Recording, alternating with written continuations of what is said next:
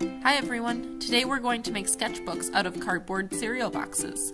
Some of the materials that you'll need are paper, a cardboard cereal box, scissors, something to write with, and a stapler. The first thing you want to do is you want to open up your cereal box. There's a tab on your cereal box where you can open it easily without ripping your box. The next thing I'm going to do is I'm going to label where you're going to be cutting. You're going to be cutting all of the edges off of your cardboard cereal box, leaving just the two main sides and the center.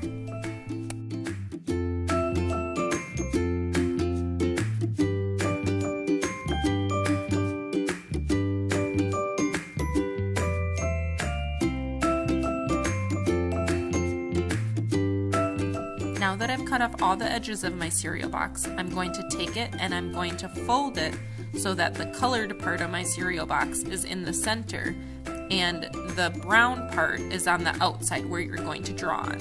I want to fold it so that the center strip is folded in half, so you might need use a little bit of your muscles and push down really hard to get a nice crease.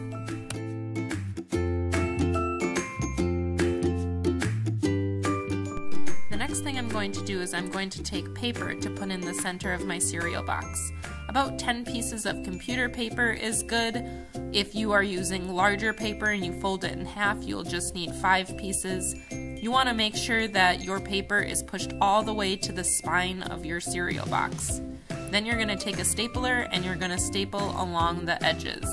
If you don't have a stapler, you could use string or something to tie the paper in place.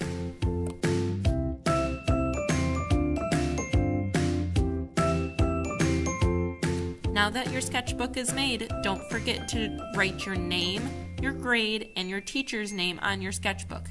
You may then decorate the front and the back.